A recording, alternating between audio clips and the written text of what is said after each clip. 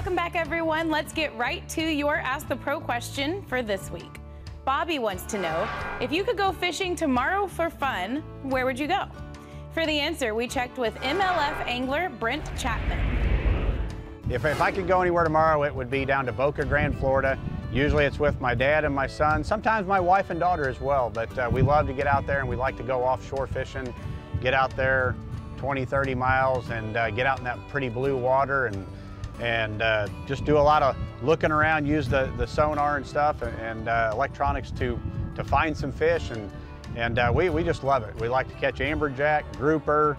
Down there you end up getting into Goliath grouper. You know, they usually take all your stuff, but sharks, snapper, whatever we can catch, but we just enjoy getting down there, and usually at the end of the day you have a nice little meal of fish as well. Thank you, Brent. If you want some help from one of the pros, simply go to foxsportsoutdoors.com and follow the Ask the Pro link to submit a question.